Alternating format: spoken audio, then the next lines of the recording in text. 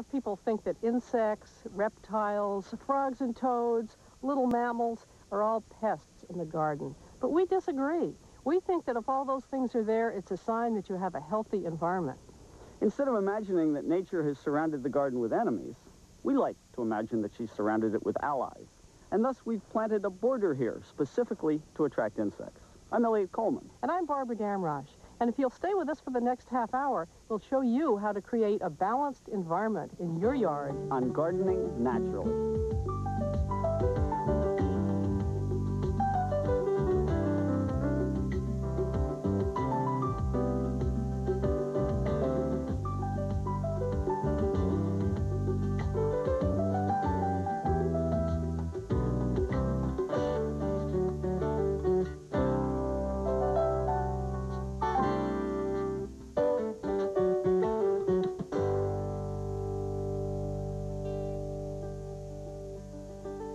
I'm always really pleased when I've managed to put together a flower border like this that's filled with lots of vibrant colors.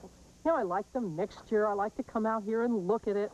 But that's not my only criterion, because I think I'm also creating a little ecosystem here. After all, flowers serve a purpose.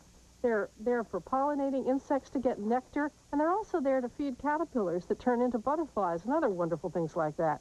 So what really gets me excited is when I look at my butterfly weed and it's covered with caterpillars of the monarch butterfly.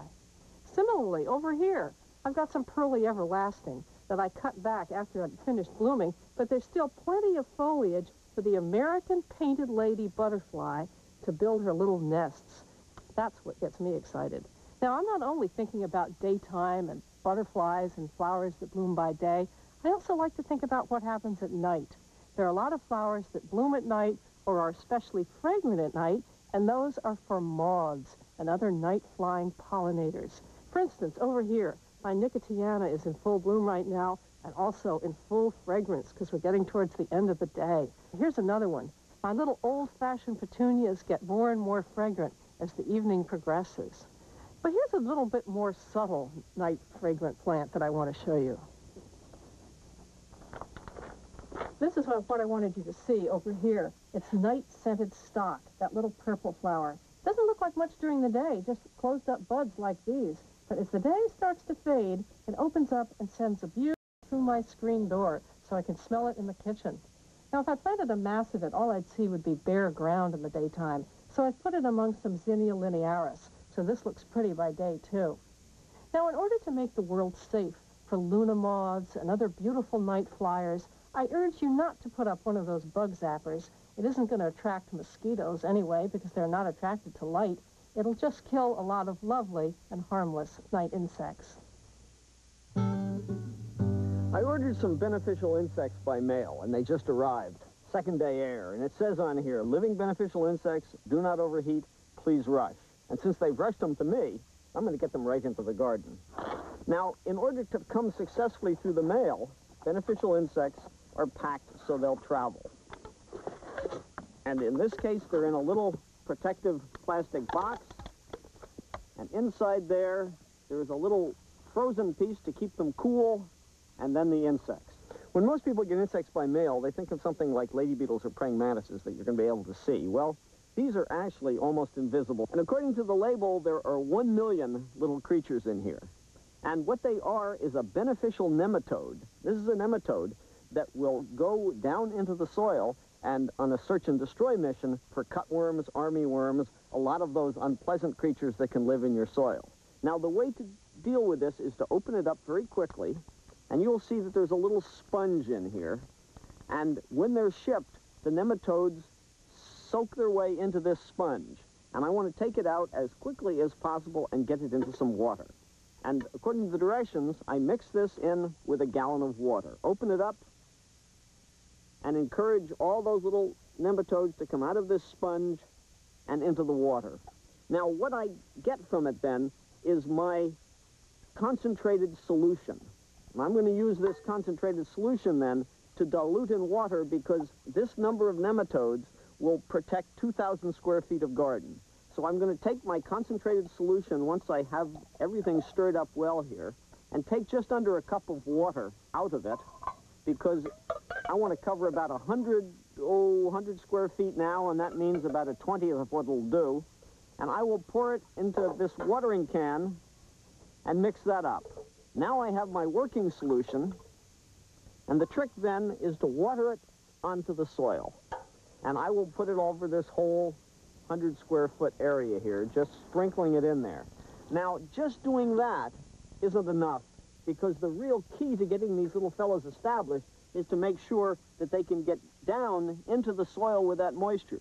So after I put them on, I come along with another watering can of just plain water and really water them in so they'll get down into the soil where they're going to be safe and be able to go to work. Now, whenever I import any beneficial insect, I always think, gee, is there some imbalance? If I have pests, why wouldn't I have their predator here?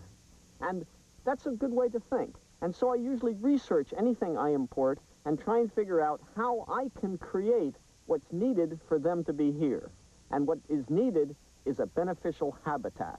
Now, for soil-dwelling insects like this, the important thing is to have plenty of organic matter in the soil and to have a soil that's loose and open, very much like you would have for plants to grow, that is moist but not overly soggy. For flying insects, the important thing is that they have protection and they have food. Now, there are a lot of wonderful flying beneficial insects, like lacewings and like the wasps and flies that are beneficial, and they are pretty unique. What they need for food and protection are certain flowers that have just the right size for them to get in there and get pollen and the type of place where they can hide. And I learned a lot about this years ago when I read an article about an orchard study that compared 2 abandoned orchards that weren't being sprayed anymore. And they found in one orchard, 90% of the apples were totally unblemished. In the other orchard, only 10% were unblemished. Now, that was pretty amazing, so they investigated what was growing in the understory underneath the trees. And they found the unblemished orchard had in it all the type of flowers, what are called insectary plants, that the little beneficial insects can hide in when they're waiting around. The other orchard had none of those. So, taking a tip from that, whenever I'm thinking about trying to create better habitat for beneficial insects in my garden, I think, what can I do to create just the living conditions they want? And we've done just that next to the orchard. Gardening Naturally will return on TLC. Furniture to Go, weekdays at 5 on TLC. Remember the last time you were able to see clearly without eyeglasses or contacts? Well, now there's a safe, effective way to see like a kid again. Excimer laser correction of nearsightedness. Ask your eye doctor. Remember the last time you were able to see clearly without eyeglasses or contacts? Well, now there's a safe, effective way to see like a kid again.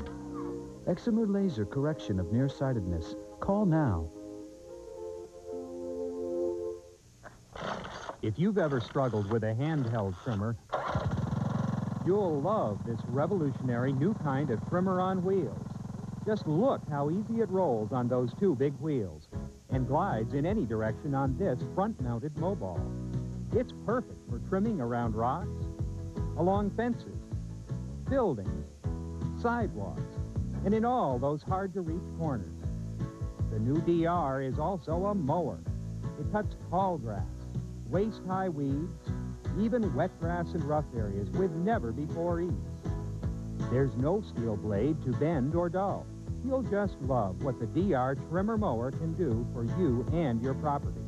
You can get free shipping now for a limited time. Call toll-free 1-800-490-7272. That's 1-800-490-7272 for a big color catalog all about the revolutionary DR Trimmer Mower.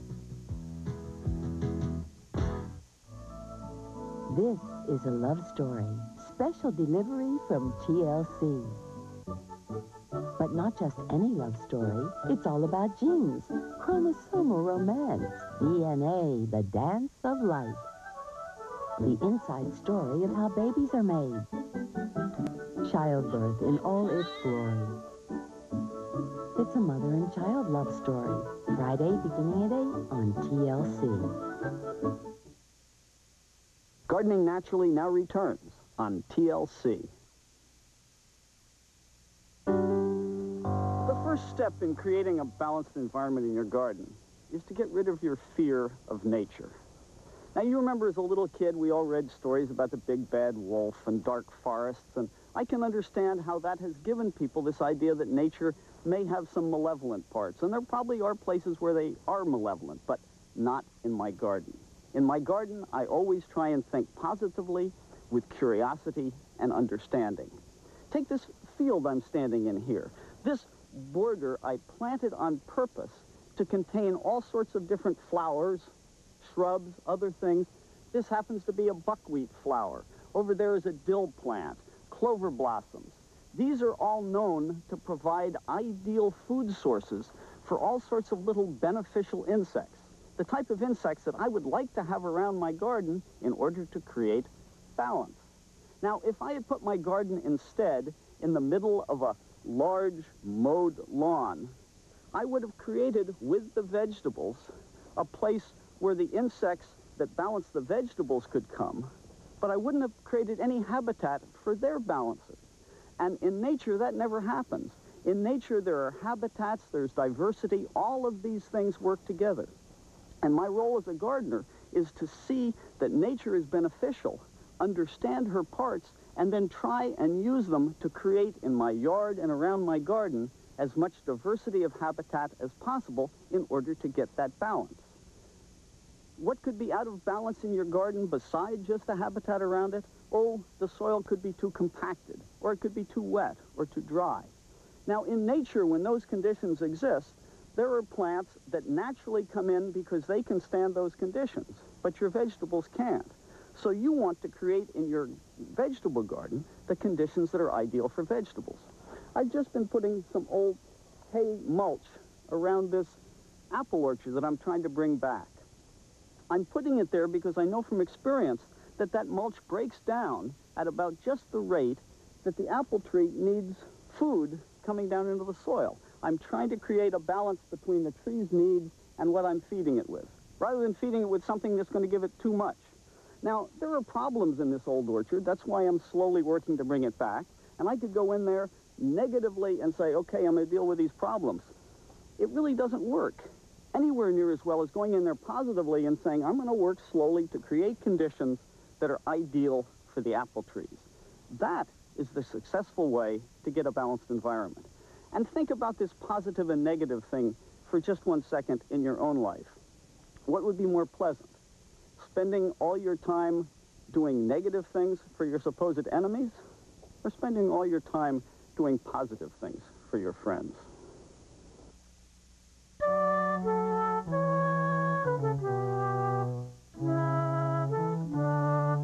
This is the part of the garden we call the dead zone. Nothing will grow here. We've planted so many different things here, we can't even remember what the dead things are. The only thing that comes back is Johnny jump-ups and a few useless weeds. We've tried tilling and compost, everything we can do to improve the soil. No luck. Annuals we plant here die. Finally, we figured out what was going on. It's the sunflower seeds that the birds are scattering from this bird feeder. And what happens is a process called allelopathy.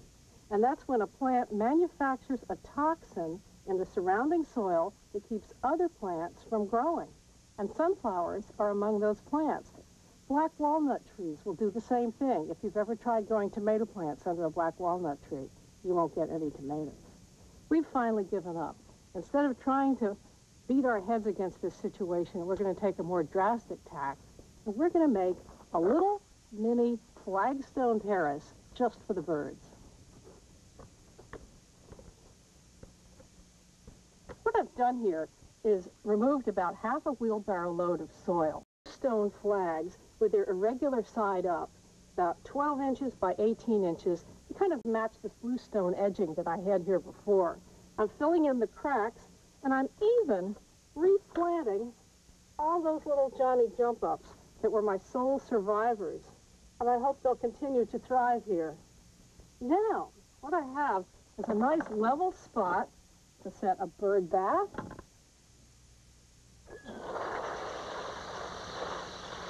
This will also give the birds a nice place to peck at those seeds when they fall. I love this little area. And I never would have thought of putting it in if I hadn't had a problem with allelopathy. One of the keys to a balanced environment in your vegetable garden is to run a crop rotation. Now, a crop rotation is simply the idea of moving what you grew here this year to someplace else next year. There's a wonderful old story about the successful Midwestern corn and soybean grower who claimed that his crop rotation was corn, soybeans, and Florida. In other words, during the winter season when neither corn nor soybeans were growing, he moved himself to a warmer climate. Well, without moving yourself anywhere, you can do a crop rotation in your home garden. Just divide your garden in half and grow half of the crops on this side, half on that side, and then next year shift. Move those crops over here and move these crops over there. The benefit from that is that you're getting a little bit more diversity. And in nature, diversity always means stability in systems. And studies have shown that if you grow the same crop year after year in the same soil, you end up with a buildup of the pests and diseases that bother that crop. Obviously, something you want to avoid. Now, there are many refinements of crop rotation. They come from your experience, hints from friends and neighbors, and things you learn in books. And you can make these as complicated as you want. But they aren't really complicated because by doing it, you're adding to your fascination with how your garden grows.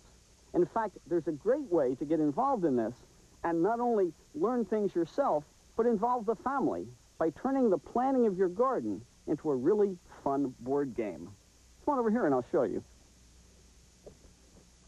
What we have here is the crop rotation game. Who knows, soon to be in board game stores everywhere. If you want to start at home, the easiest way is to just get 3x5 cards and write the names of the crops you're growing in your garden on them, and then you can start moving them around. I have so much fun with this that over the years I've collected refrigerator magnets.